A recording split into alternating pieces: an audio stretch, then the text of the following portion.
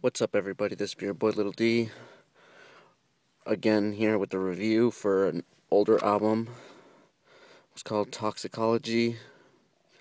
Give it a 5 out of 5. It was a good album. It's Toxicology, Zug Island's big Dopest bangers.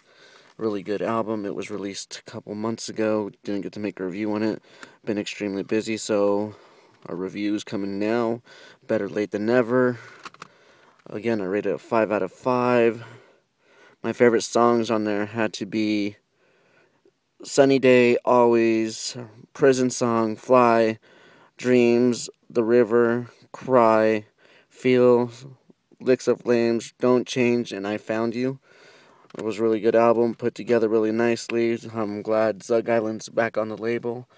What else? That's pretty much it.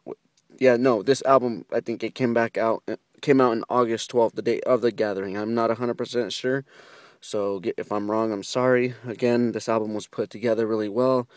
I give it a 5 out of 5.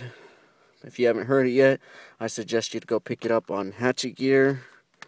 But yeah, that's my review. Sorry about the glare. It's kind of dark outside right now. But yeah, thank you for watching. Much clown love. Peace.